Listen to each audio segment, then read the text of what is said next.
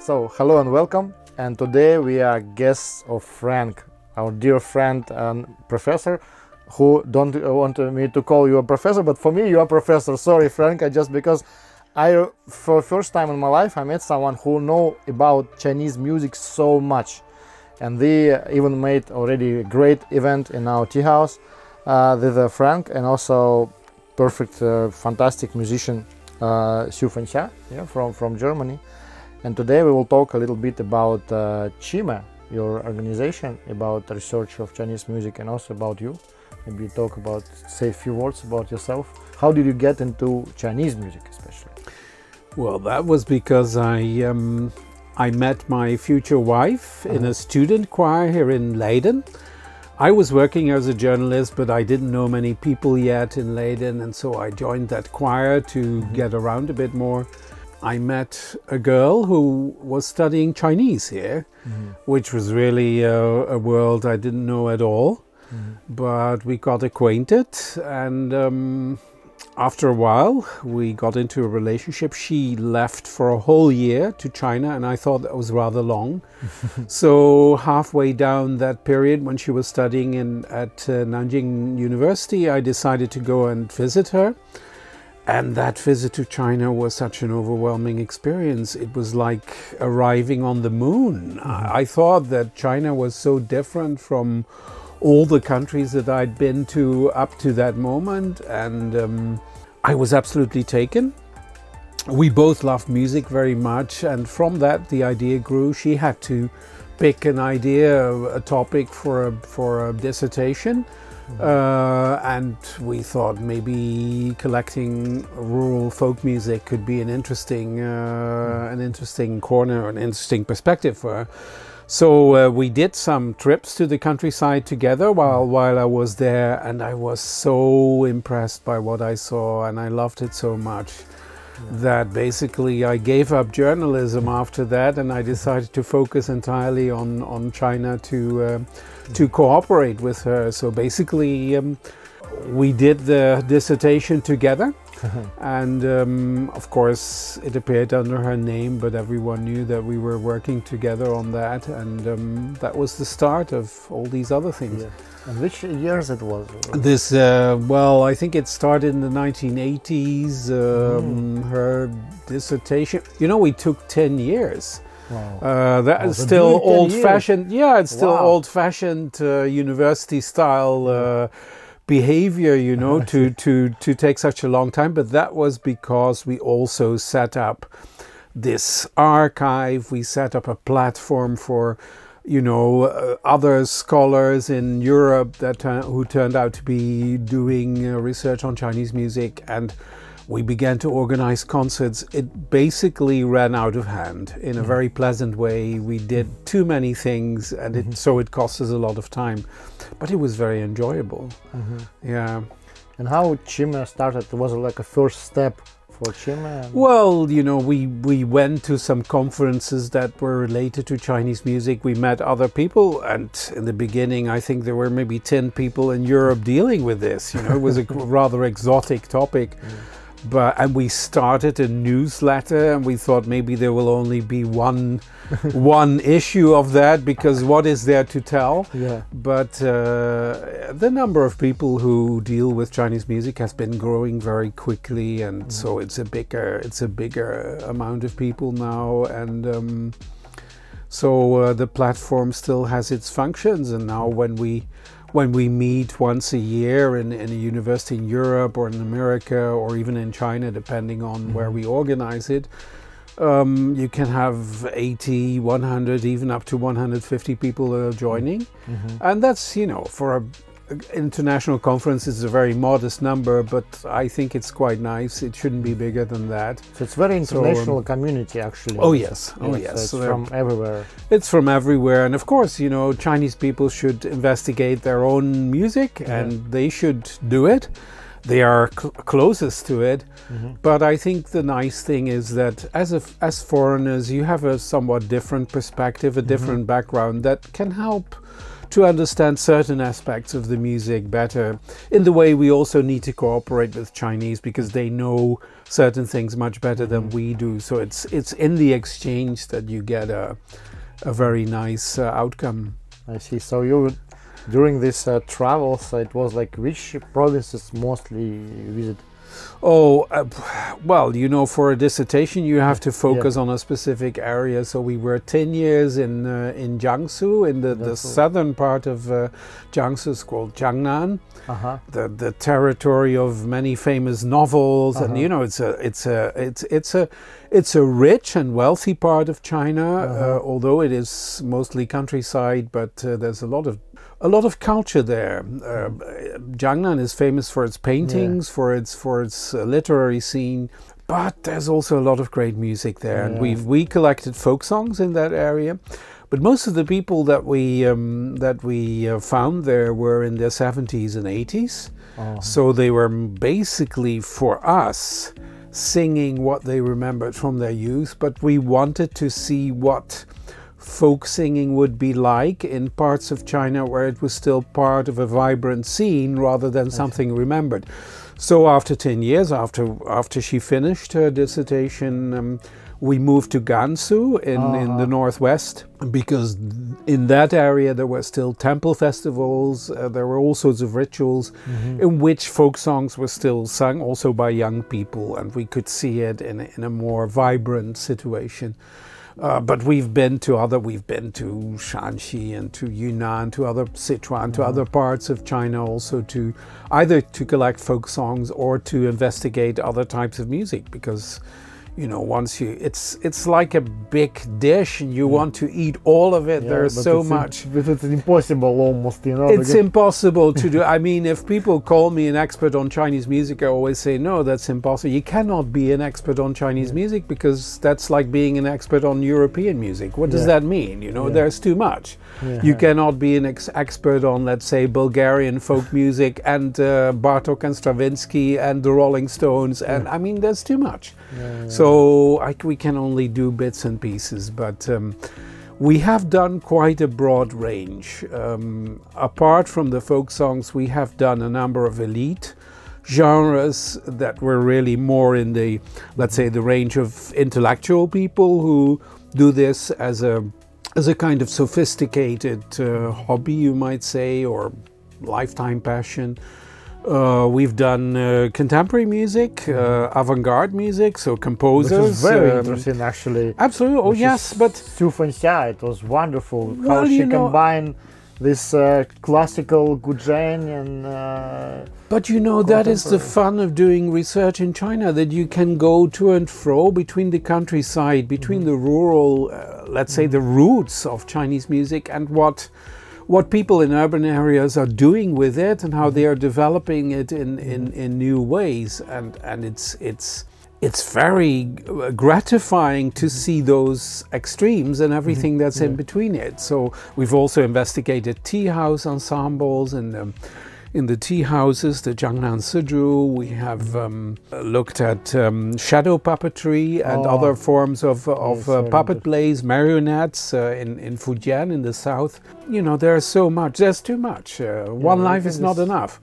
Actually, I completely have the same feeling, because also like spending 10 years on tea, and I was focused on mostly Yunnan, Fujian, maybe a little bit Sichuan, Guizhou, all these territories which provinces belongs to tea production. But for example, I never went to Gansu, and I wasn't in Jiangsu, but only in Wuxi and Yixin City, Dinshuzhen. Yeah, that's where they have the famous teapots. But only this area actually. So if you talk about Jiangsu, I was in the north. There is some production of the glass. But and this Wuxi region I know very nice, but only this small region. So I really can imagine. I can spend like a month there and just research about 100 artists, but there's still more 20,000 of them. I didn't see them. And like a masters who doing pottery. So this is very easy example of how rich is culture there. It's like you can go into deep ocean and just take few drops and it's like all your life in these drops, you know. Yunnan was a fantastic experience. We actually went there to be away from the cold, you know, for a short time. I was there in the winter, so we spent most of the time in Jiangnan, but it's very cold. If you go to the, you know, you go to the countryside, there's no heating anywhere. Yes, no heating, but it's zero outside. People would sit there with bottles with hot water in their jackets just to keep warm. So after a few weeks, and of course we got a bad cold and we fell ill and we had all the, but then we went to Yunnan for a short period, and Yunnan was so fantastic. I remember seeing, and you must have seen that as well, people in the fields. These minority girls, you know, in their incredibly beautiful dresses, working in the mud, you know. They're still wearing it, actually. You see these very dark, they have these very dark-skinned faces because they are out in the sun a lot. So beautiful, you know, with these rosy cheeks, and try to make pictures, but they would like, woof, they would really flee for my camera. You was there much earlier. It was 90s, I believe. Yeah, I was in the, this was 86. I was there, 86, 87. I was 20 years later. Yeah. Well, you know, China has changed enormously. You know, when I was there the first time, I was so jealous of Hedda Morrison. She was a photographer in the 1930s, and I saw all these pictures of her on a donkey or on a camel, and I thought, wow, she was in the China where the bandits were still, you know, riding camels, and where you could be robbed and so on and so forth. But I actually, you know, I had a sort of sense of now, you know, we're at the end of history and we're in modern China, and actually the China that I saw in the 1980s doesn't exist anymore now. It's all gone. It's completely gone. And the things that I saw, the tea houses where, you know, where all these old guys, they were all wearing Mao jackets, and you didn't pay attention to it then. But when I come back to the tea houses now, it's a totally different audience, a totally different atmosphere. Everything has changed. Everything is, again, a totally different world. So I suppose that people who go to China now ought to be jealous of me seeing it, what it was like in the 1980s, you know, because it will keep changing. It's an incredibly dynamic country. In some ways, it changes slowly, and the sort of foundation of Chinese beliefs and attitudes will always be there, in good ways and bad ways, you know, it's like with any society. But in other ways, it's changing like incredibly fast, like they're building the roads underneath your feet while you walk there, you know. It's incredible how fast things go.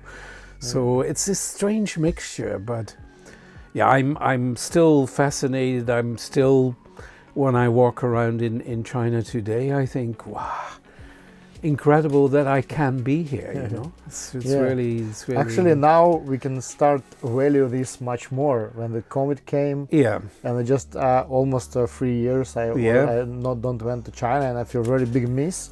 But actually, I just a small trick, maybe it's not in our topic, but in the northern Thailand, there's a big Chinese communities, and I just already for a third time now going there, because also tea. Yes, I want to maybe research a little, spend some more time just to have similar feeling, you know, because it's like Yunnan a little bit. But when you go there, do you go on your own, or do you bring your wife, or do you? Now I bring my family. Because we have a project there. So for me, I always greatly admire researchers who do research on their own, because it's quite tough, you know, in an environment that you don't know. And I've always been together with my wife, because she was, of course, she knew the language well before I began to learn it, and she was basically, you know, my mouthpiece, and she was also, she had a fantastic way of communicating with people, which really helped her to find answers and to get deep into the society. But unfortunately, she died of cancer in 2012. And from that time onward, I had to sort of reset myself and decide am I still going to China? Will I be able to do that? I did manage in the first years to go there, but only in urban areas, because I felt a little bit more close to, you know, I could understand the language better and it was easier for me to move around. For field work in the countryside, I was a bit afraid, because I thought no matter whom I cooperate with, I will always be reminded of how well, you know, things went with my wife. But in recent years, before the COVID, of course, I had some lucky situations where I worked together mostly with Chinese. And the interesting fact was that whenever I found out that I could not understand local people that I tried to interview, they couldn't understand, the interpreters couldn't understand them as well. So, so that was a very sort of comforting experience. I have the same experience in Yunnan province when I visit some small village called Pinjai. I still remember even the name. In Wenshan district, it's like eastern part of Yunnan province, and it's very close to border with Vietnam already. And we was also for tea there. There was some tea, and it was the first time in my life when we went to maybe 12 places there, and no one understand my Putonghua, and no one understand my driver's Putonghua too, you know. Because he's from Fujian, but his Putonghua even worse than mine. You know, I remember we had our first interview with the puppet players in Gansu, and that was a long interview with 7 old men. And Antoinette was asking, my wife was asking them questions, and in and between I was filming and I was asking her, so what are they telling you? She said, quiet, quiet, and she didn't want to interrupt. And after the interview, I finally could ask her, so what were they talking about? And she said, I have no idea. I have no idea. I heard that for many times, because we just listen in honoring. We got a guest here, so of course we listen. But we don't understand. But just imagine, you know, we collected like 90 hours of film in the span of a number of years, and of course not all of that was as difficult, but when we started making our film, editing our film, Antoinette, my wife, would regularly make phone calls to China, and she would say, well, this guy is saying, and then she would imitate his speech. And they would say, because she would phone people who were familiar with the local dialect, and they would say, oh, he's saying this or that. And that's the way we could, you know, sort of supplement the translation. It's you just have to use your hands and your feet and try to make the best of it. That's the only way you can do the field work. But you are familiar with that because you're in a similar situation. Looks like when you visit all this region, especially rural areas, you maybe was like one foreigner in maybe a few decades, like a first foreigner, because it was after reopening of China. Yes, just the same time, certainly in the 1980s, you know, people would pluck at my wife's hair because they'd never seen a hairy woman, you know, that there was something like but we sometimes made the mistake to ask. I remember in one village in Jiangnan we asked, so are we the first foreigners here? And they said, well, you know, we had a few Japanese. And we thought, oh my God, you know, the Japanese war. Of course they have had their awful experiences, but in many places we were really, it was difficult because sometimes we were so, you know, when you appeared somewhere, everyone was staring at you. You got an enormous crowd around you. And you can't do your research, you know, you can't film, you can't do anything.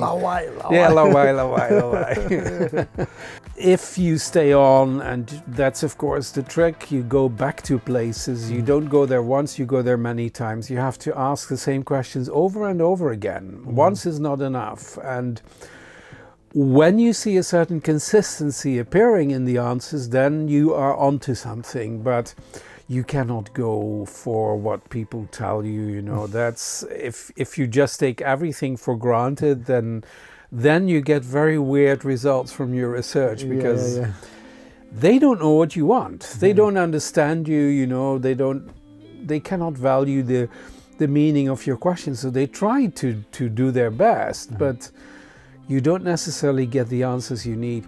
And actually, I found out that the best way of interviewing people is not to ask any questions at all. The best way is to invite a number of people you find interesting to your hotel or the place you stayed, or whatever it is, let them talk together.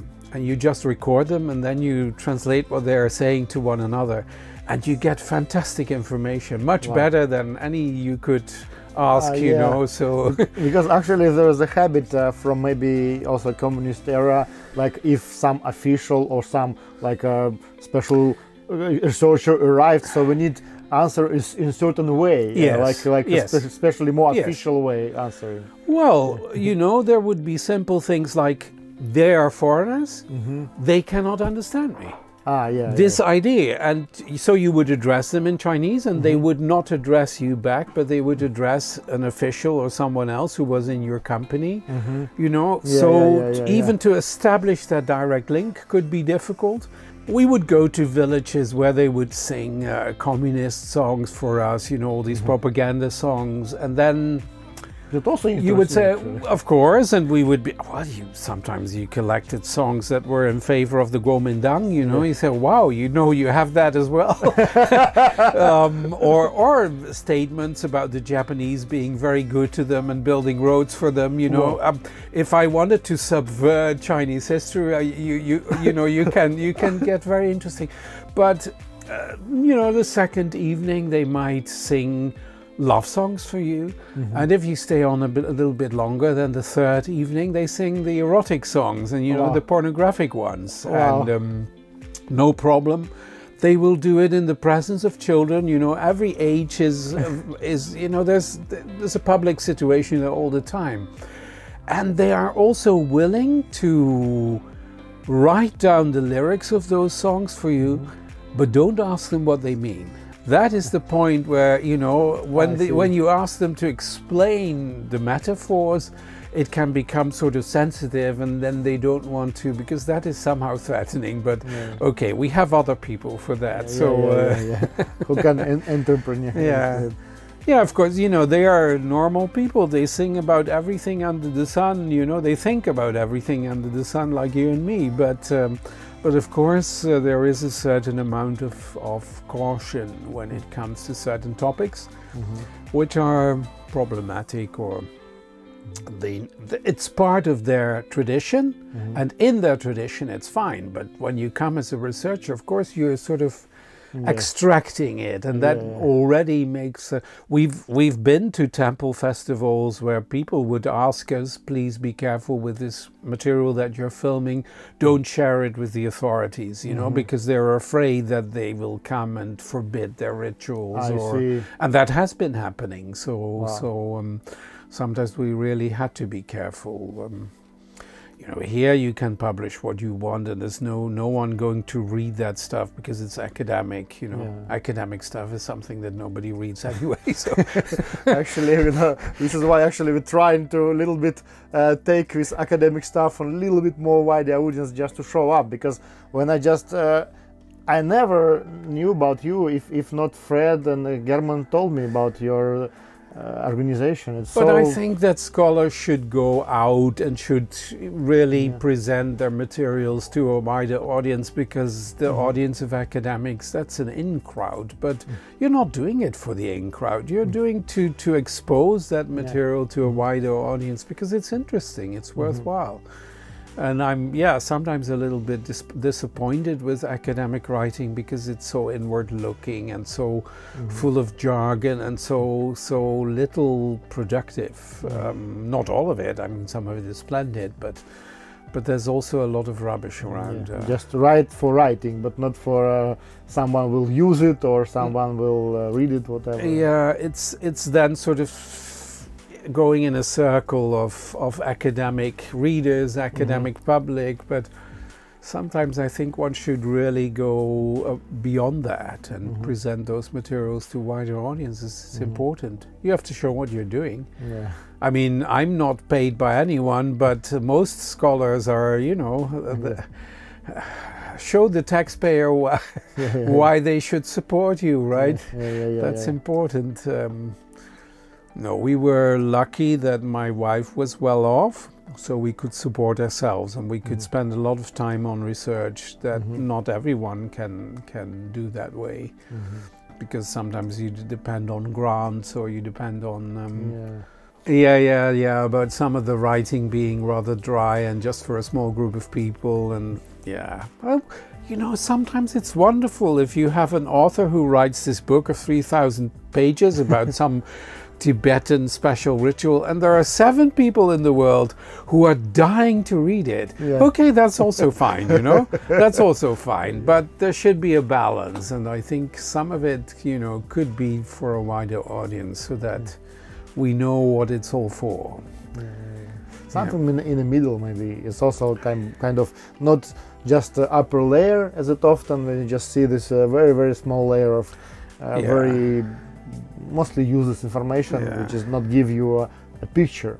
But when you go too deep at the same time, you can't take any picture at all, because you just need to read like 3,000 pages about very specific issue. It's difficult to get a sense of what is going on in a society that you know little about. You need time to grow into it. I think the first 2 years we barely knew where we were. You know, it takes years to understand, to even begin to build an understanding with a country like China. Now I've been going there for 30 years on and off, and, you know, lived there for longer periods. Basically, do I understand China? I would say that I'm beginning to understand it. And by going into the language, I feel that I'm discovering certain basic things about China that I'm only beginning to discover now. So it's an ongoing process. It's like discovering who you are yourself, you know. That's also an it's unending process. So endless research. Yes, it's not because China is mysterious, you know. Yes, it is, but no more mysterious than you or me. You know, I think there are depths everywhere. It's, you know, I feel it's the challenge to take up those questions and to try what you can find out, to go deeper and deeper. People often take what they collect on face value, so they present a collection of music and say, this is what I found, and then they project all sorts of theories on it about our cultural identity and all these other things. But I think that's a useless exercise. You have to find out why people are singing, why they are singing it this way rather than that way, how people perceive the music they listen to, why people would want to listen to it. And those are not easy questions at all, because you can't ask it. You can ask people, okay, why are you listening to this? But they cannot answer that, you know. They don't theorize about it. And sometimes it takes you 10 years or more to even begin to understand why it is happening. So there are many situations where we have really been baffled, absolutely baffled by the things we found. By the time my wife was defending her dissertation, people in the committee asked her questions about, so why is it the way you describe? What is your own? And she wasn't able to answer that. But we have the answers now, you know. 10 years further on, you begin to understand why certain things are like that.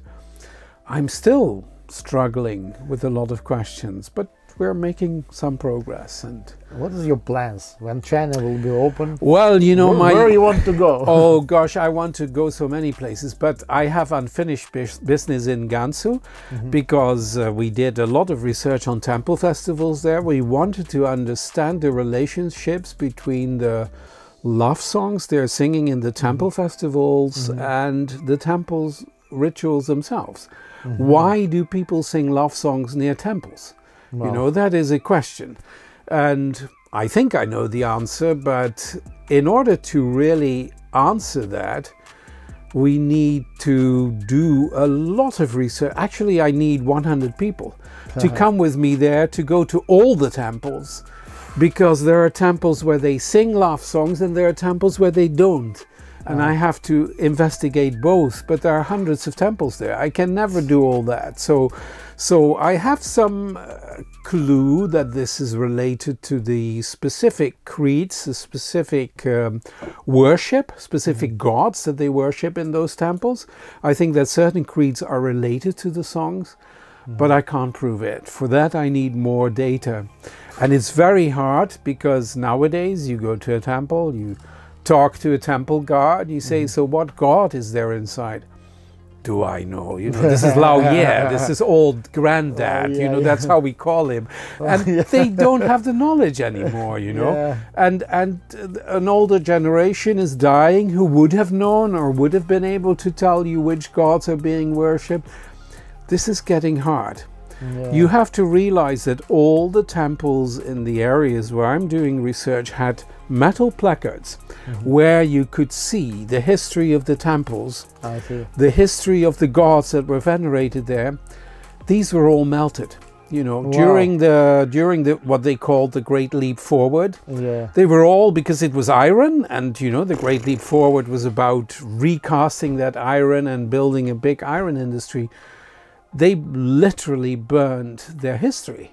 Crazy. And I've been asking around, did nobody take photographs? And people said, who had cameras at that time?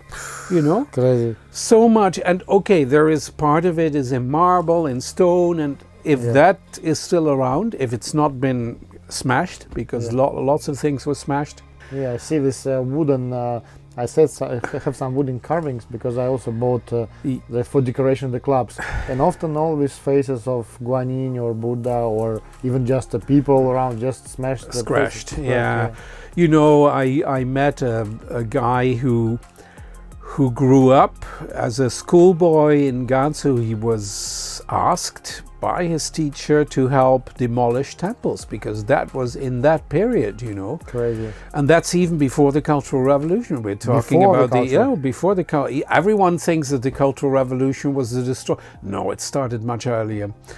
He later regretted it so much that he had been helping. He was forced to do it, you know, as a kid. He couldn't not do it.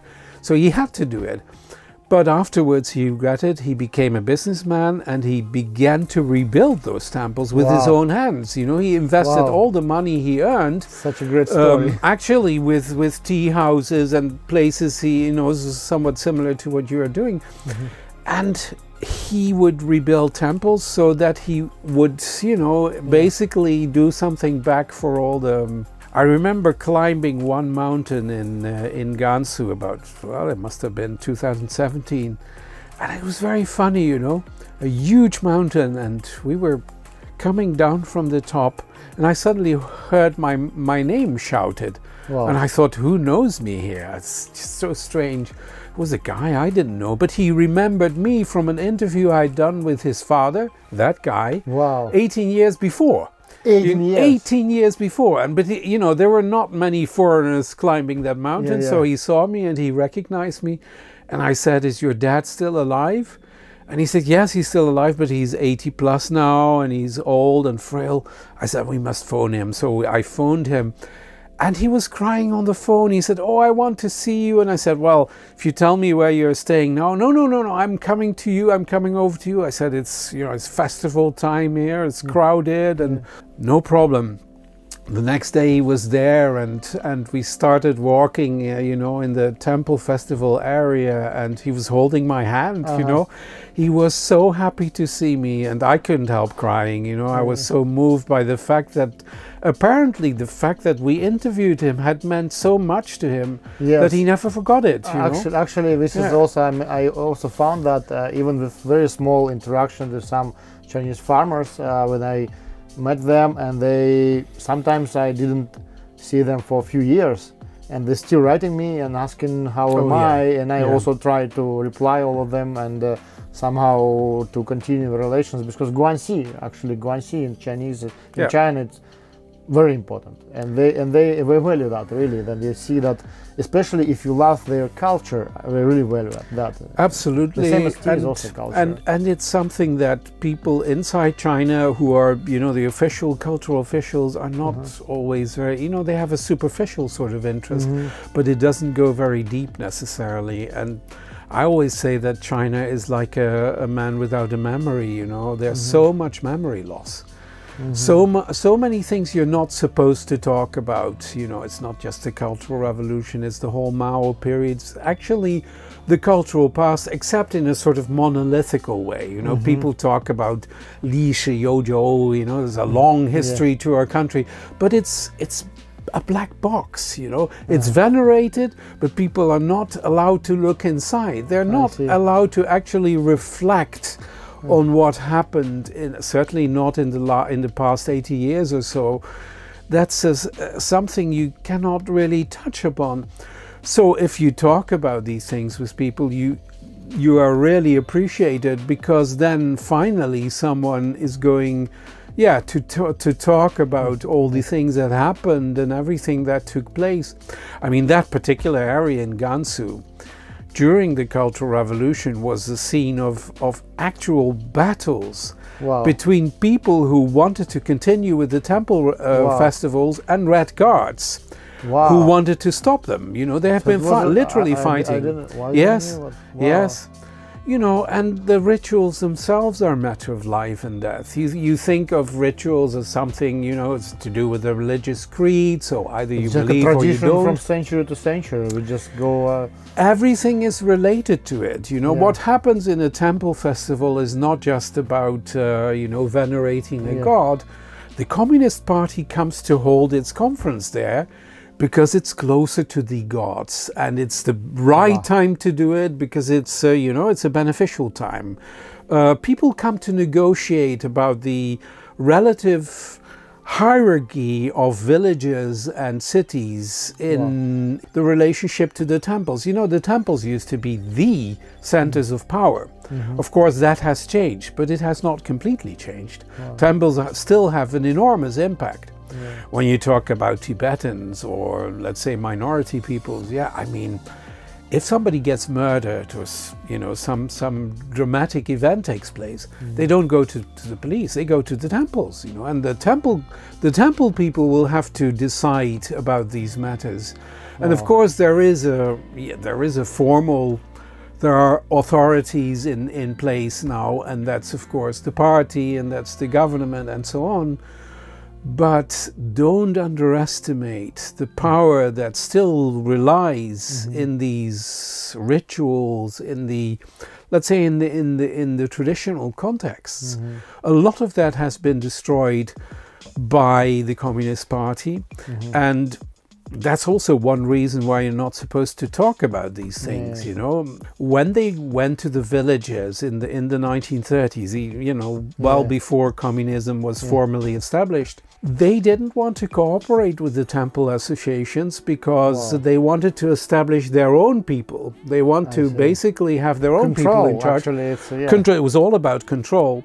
So the temple associations were disbanded. They sent away people. They destroyed temples. Well, you undermine the total social structure of villages and of rural areas in that way.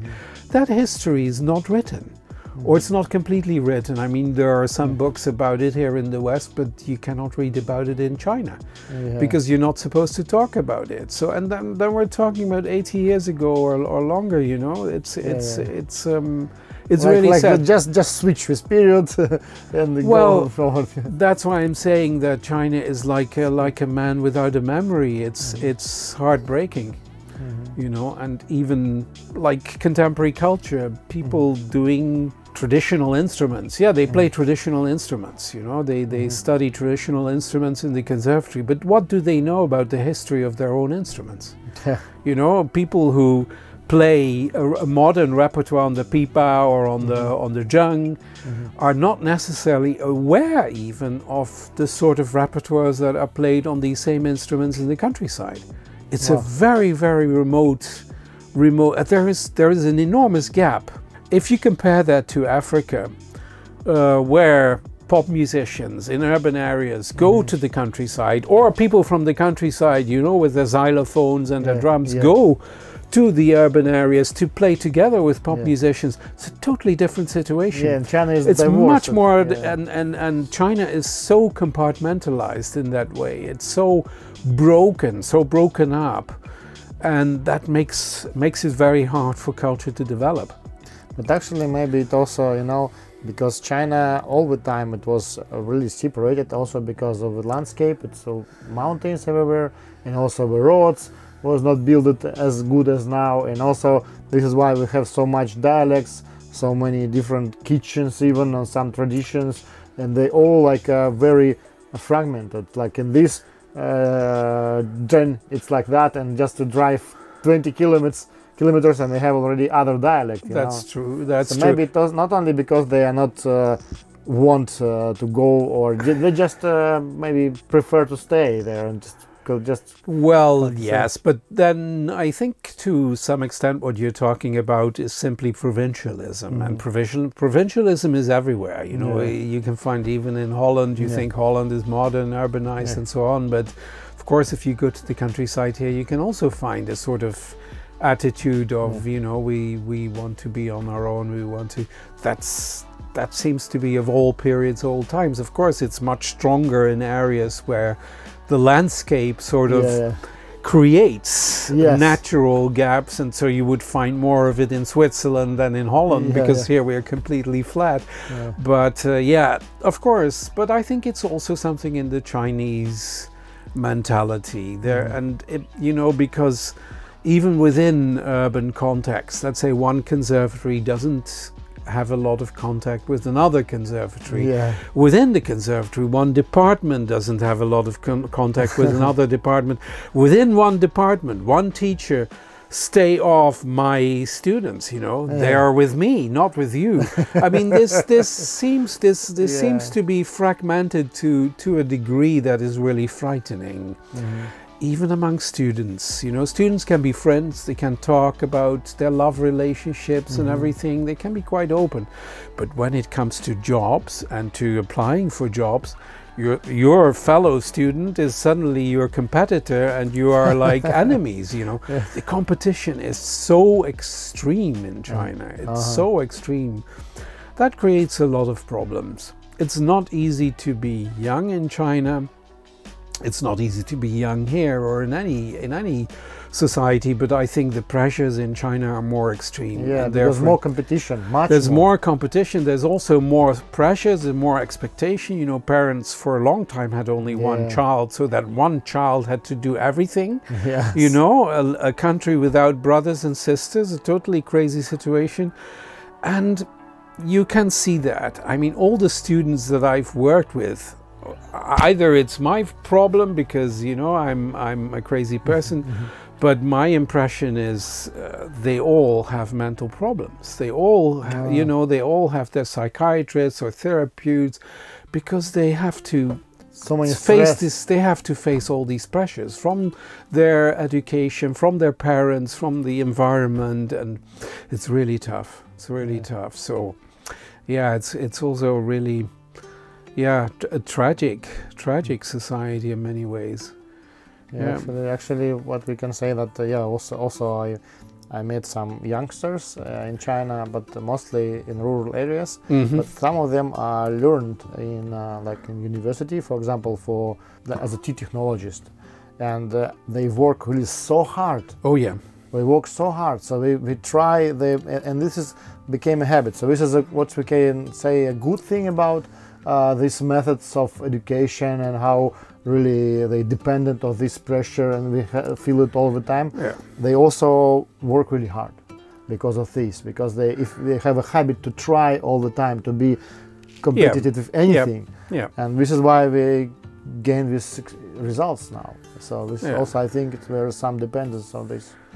Well, it's, you know, if you want to summarize China in one word, then it's contrast, because yes, you find extreme laziness and extreme discipline, extremely hardworking people, and I mean, my best friends live in China. The people I really admire most, love most, they happen to be Chinese, and in many ways, I also feel it's a culture that we can learn tremendously lot from, you know, in their philosophy, in their literature, in the kindness I meet in the places where I do my research. In many ways, there is so much fantastic civilization there. Old civilization and people where you feel that they sort of personally carry the weight of an old culture in their personality, in the way they behave, and that is what makes me love China. But when I talk to young people and I say that I love China, they don't know what I'm talking about. They say, "Really?" You know, because they have so many these authoritarian. Yes, they have so many things they have to face, and I say, yeah, I understand. I see the dark side of China, but maybe because I'm not have to live in it every day, I can also be more detached and also appreciate more let's say the many positive aspects of that culture. It's really fascinating. It's fantastic. So yeah. People, I only, if we're talking about very specific things, you make like this very targeted research of ethnic folk music, and me, for example, also made also very targeted research on tea, and it's so small, like a piece of all the big cake of Chinese culture. If you talk like a complete thing, and it's really like something completely different. And it's you made very good comparison about Europe and China.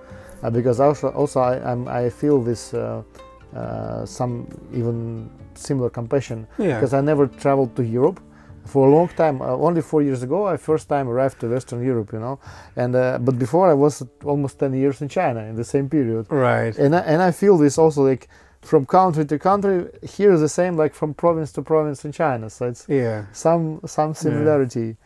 And also rich culture the same way. And yeah, you know, you speak about a very specific focus, but when I am asking questions about why people sing a certain repertoire in a certain village context, I think I'm asking very basic questions about what it means to be human. You know, because music is related to the whole actually, yes, act of living in a certain way, of finding your own position inside a village community. So it's really related to bigger questions about life, you know. And for me, there is no difference between reading Nietzsche or Wittgenstein or talking to a Chinese peasant, because we're talking about the same thing. We're talking about why are we here? What are we doing in life? You know, how do we find our direction? I think those questions are inherent in music. Music making for me is a process of seeking and finding. And so I don't think it's small, you know. Actually, even you're right. You're right. I was completely wrong about saying like it's small thing. We're talking only about appearance, you know. But then when we just go into detail, we see how deep it can go. It's focused. It's focused in a small village, in a small area, a certain dialect. Yes, in that sense, you're right. But you know, there is a deeper world behind that. Let's take the example of epic songs. We've been looking at epic songs. You know, these very long songs that go on for days. Singers are reluctant to go to the end of such songs. They don't want to sing the end for you, which is why researchers in China always say, oh, I found a still longer version. And yes, because they don't want to sing the end. Why don't they want to sing to the end? Because they're afraid they will die. You know, that actually finishing the song is akin to inviting fate to end their life. Wow. So that means that singing a song is not just simply an act of performance, but it's somehow related to your fate and your whole position in being. When you sing to entertain, when you sing love songs, this can be for fun. It can be just, you know, I challenge you to be more clever than me. I sing some very pretty naughty things and you sing naughty things back to me. But it can also be actually an act of finding partners. And those partners can be your partners only for the period of sexual intercourse, or it can be for a longer period. That depends on which part of China you're in. But there is actually a situation where women can only go to festivals when they are married, because they tend to get pregnant in those festivals, and if they are married, nobody asks questions, you know, when they get pregnant. You know, there is the temple festivals are auspicious events when the gods are invited to come to the temples, also from neighboring gods and gods from other temples. They come to one specific temple, and that's the time to pray, to basically ensure that, you know, your harvest will be right, you get a good crop, nobody will fall ill, or people who are ill get cured, and your own offspring will be protected. So you see the elder generation praying for offspring in the temples, and the younger generation outside the temples is basically arranging it by singing these love songs. I see. And they can get pregnant in a festival, and they get home afterwards.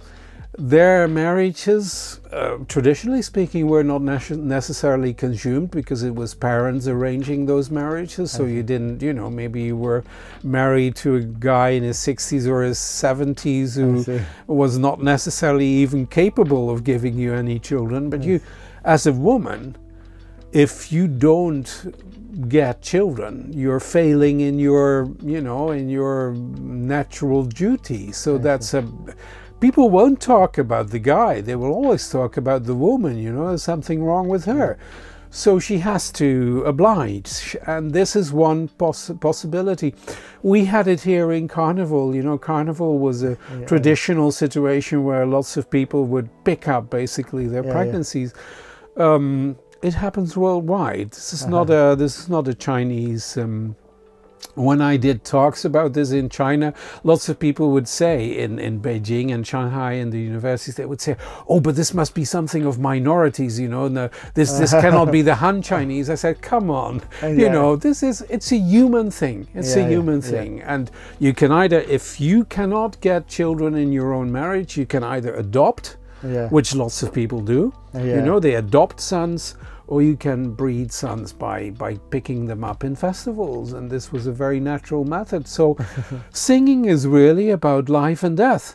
Wow. And when you look at, they have these processions, long processions from a local god coming from a temple in somewhere in the countryside to a more urban temple. I see. They turn it into a kind of race. Wow. Which god is coming there first is faster than the other one, because the one who comes first will be closest to the most important god in that urban temple. And if they meet each other in the countryside, you know, two processions coming from different villages, they may fight. Wow. And even people may kill each other over it, because, you know, this is about hierarchy, it's about economy, it's about prestige, it's about all these things. That shows you how tremendously important religion is, and how much it affects society on deeper levels, and how much it counts for the people. And some of the most ardent believers, you know, they always say the Communist Party is, you know, they want to push the superstition out, but they are the strongest believers. At least in rural China, you know, I've so often met these party people who they're the leaders in those rituals, you know. So and of course communism is also a religion, you know. It's the same thing. It's the same thing. I don't need to tell you. Yeah, Russian. It's okay. But actually, how is these temples Buddhist temples or Taoist or some? They can be various creeds, but yeah, Buddhism is very common. Taoist is very common. Confucian is still common in certain areas of China. Of course, it depends on. And you have folk religion, which is often a blend of all these things. You know, it's not always very clearly defined. What temples? Talking about festivals, is it kind of folk temples? They all have, you know, they may all be connected to festivals. These can be calendar days for specific gods. They can be specific rituals. So there are all sorts of, you know, reasons to have fairs, and they attract lots of people. And you know, the official story in Chinese books about this, when they talk about the singing near the temples, is, well, you know, they just attract big crowds, So naturally they will also start love songs. But this is nonsense, because markets also attract lots of crowds, but they don't sing at markets, you know. They don't sing in any big crowd, they will just sing in specific temples, and not every temple. So there is a clear religious connection here, a ritual connection. And it's quite clear that it has to do with offspring, because most of the gods in the temples that we are investigating are fertility gods. And so, or fertility goddesses, I should say. It's usually women. And you see these women always with a little baby on their lap, and the baby is always a boy, because it's all about boys, you know. Girls are not important, you have to get rid of girls, but boys, they continue the line, the family line, so it's always about boys. You have people breaking off the penises of these little boys that they crunch and then put in their soup, and then they, you know, then they will make sure that the next boy that is, or the next baby that's born is a boy. Wow. Yeah, there's all these local beliefs that are geared towards male offspring. You told about Gansu, but also with similar celebrations like temple festivals, of course, present in other provinces. Oh also. Yes, in Yunnan, in the south, it's temple festivals all over China. Not in every area, but you can find it all but you just over China. Mostly was focused on Gansu because of research? Gansu, Qinghai, no, not, but you have to focus on a certain region because it needs time to get into the language, it needs time to understand who the local gods are, how the local history is connected to the temple. You know, the temple gods are not just gods, they are generals. These generals have really existed, like Mao Zedong. Mao Zedong is a god now in some temples. Well, before him there were other generals and other big bosses who became gods. And that is history, and how that history is interconnected is something you can only sort out by reading about local history. I cannot do that in all of China. It's too much. It's too much. So you have to focus. You have to focus. But no, you would definitely find similar phenomena in other parts of China. So interesting story. Maybe I think for now it's how to say, even big picture. But if we just try to compress it, what do you get actually from all of this? How do you feel that what I spent so long time in China, and what is your, how to say, feeling, if you say it more compact, about your experience? You mean in terms of what I find out about what is there, or how it affects me personally? Yeah, personally. No, it becomes a way of life to deal with Chinese music, and I think what is most precious in all the work that I do is learning to know people, understanding life in deeper and better ways, and I think it has turned me into a more complete sort of human being by going there. I'm far from mature, you know. I still have the sense that I just started life, I see. But I do realize that I've come a long way in getting a better understanding of what it means to be human. And that could have, you know, it could have been another area, another part of the world. I'm not saying that China teaches you better in that respect, but it has worked like that for me. Yeah, great story. Thank you very much, Frank. It was very interesting interview, and hopefully maybe we will meet again sometime, and welcome to our club all the time if we will maybe make some also events. So please guys, there was some links to your foundation also, and to Frank personal page on Facebook if you want to contact him for some reason. And also, stay in touch. Thank you very much for watching, and thank you, Frank, very much. It was a great interview. Yeah, thanks. Thank you. Perfect.